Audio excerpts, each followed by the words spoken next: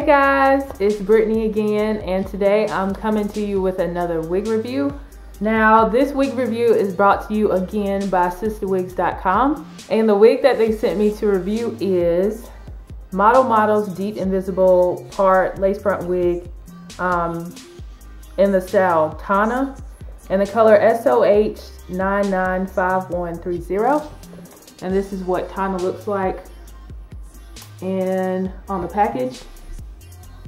That's what Tana looks like. And this is the name and the color. Okay, so in my box, Sister Wigs, they sent me a container of hairpins, which is really nice.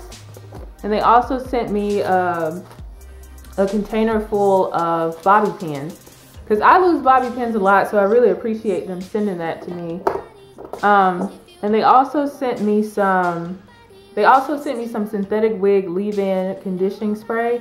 Well, this is what the bottle looks like. So I'll eventually spray this on my wigs just to see how it works. But I think that's cool that they sent me that. But anywho, this is really pretty for this time of year. It has colors of like burgundy, and it has some orangey coppery colors, and then the root is black, so that's pretty cool. This is another skin top wig. This is my third skin top wig. I had Free Tress Mizzy and Model Siri that I reviewed a few weeks ago. So this is another skin top wig, and that's what the skin top looks like. Now, I don't mind the skin tops too much, but I know it does bother some people. You get like half an inch or maybe less than that of actual lace, and then it goes into the skin top part. So this is what the inside of the cap looks like. We have a comb on the right side, a comb on the left side, and then this skin top area, and then a comb in the back, and adjustable straps as well. Okay, so I have my hair braided for a middle part. If you guys wonder how I get my wig so flat, I will put on the info card a video where I show my braiding pattern for a side part, and I'll put it in the description box for you guys. So I'm just gonna try it on. Okay, so this is how Tana looks, just kind of fresh out the pack. I did comb the curls out a little bit last night, but other than that, I haven't manipulated the wig.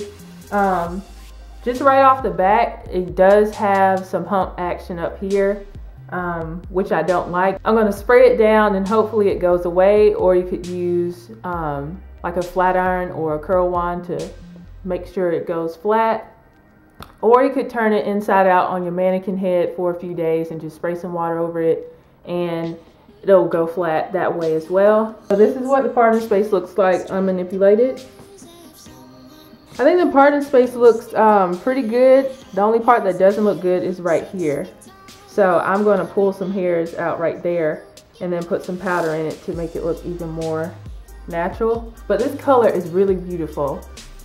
And this wig falls on me about 20 inches, and I'm 6 feet tall, so this is how long it is on me in the front. It goes underneath my chest. So that was the front. This is the left side. And here is the right side. And here is it all to the back.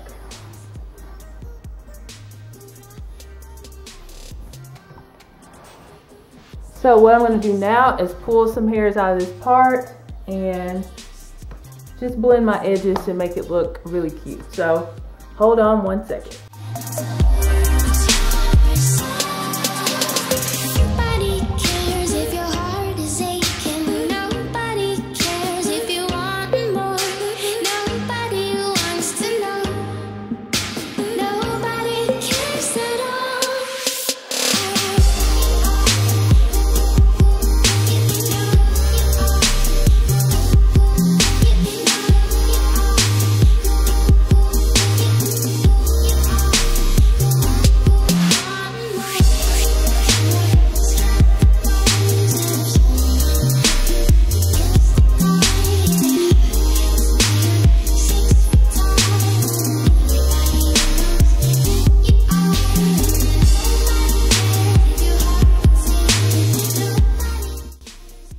Okay guys, I'm back and I have fixed the part and gelled my edges down. This is what the parting space looks like now. I think it looks pretty good. I will say that this wig definitely has some cone action, and it might have to do with the skin top. Because my hair is braided down pretty flat. I might have to get a hot tool like my flat iron or my curling wand and run it over it, because even after I sprayed the water, it's still a little bit humpy, but I think it's pretty flat. But I don't think that's like too much of a big deal. So that's a con, the humpiness. But I think that's a pretty easy fix. The cap size, I feel like it's pretty snug on my head, so it's not like super roomy, but it fits my head and it's pretty, and I have a pretty big head, so I think this is a little on the snug side. The density of this wig, I think this density is a very natural density. It's not super full, but it's definitely not too thin in my opinion. I think this has like a medium realistic density. As far as shedding goes, it's been minimal. I haven't noticed it too much, so it's not a big deal at all. The luster on this wig is, I think it's a pretty good luster. It's not shiny to me. And the texture is somewhere in between yucky and silky. It's not all the way silky, and it's definitely not like, you know, Free Trust Heaven or Janie. It's not that kind of yucky. It's in between. I just think this color is so beautiful. I love how I look in reds, and this particular red is so nice for the fall. I'm definitely gonna pull this one out this weekend. I'm really excited about that. And then middle parts. I really love side parts, but with this kind of style, I tend to like it in the middle. So this wig definitely has the potential to tangle. So that's something, I mean, you have to expect with a wig that's this long and has this kind of curl pattern. So this is a wig you'll probably have to carry a paddle brush in your pocket. You'll have to carry a paddle brush when you wear this wig, so keep that handy in your purse. I don't remember how much this wig was. It probably was like $30-something, but I'll put it on the screen.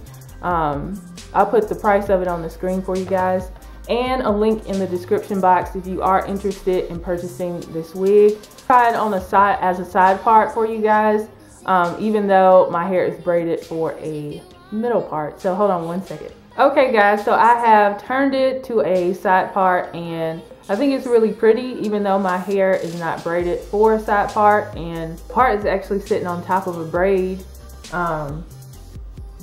But I still think this wig is pretty as a middle and a side part. So I have gotten some shedding, but it might have to do with me pulling hairs out of the parting space, but I have gotten some shedding. Overall, I really like this wig. I can't wait to wear it on the weekends. I don't know if this is a work wig just because of the length of it, but some people, they'll wear longer wigs to work, so I mean, it's definitely up to you. I just want to thank Sister Wigs for sending me this wig, and I want to thank all of my subscribers for supporting my channel. Even though I can't make videos as much as I used to, but I'm going to try to make some more videos this week actually. So keep a lookout for that. If you guys have any questions that I didn't answer in this video about this wig or about wigs in general, you can link those down below in the comment section, and I'll try to get back to you as quickly as I can. I thank you guys so much for tuning in, and I'll see you guys in the next video. Bye.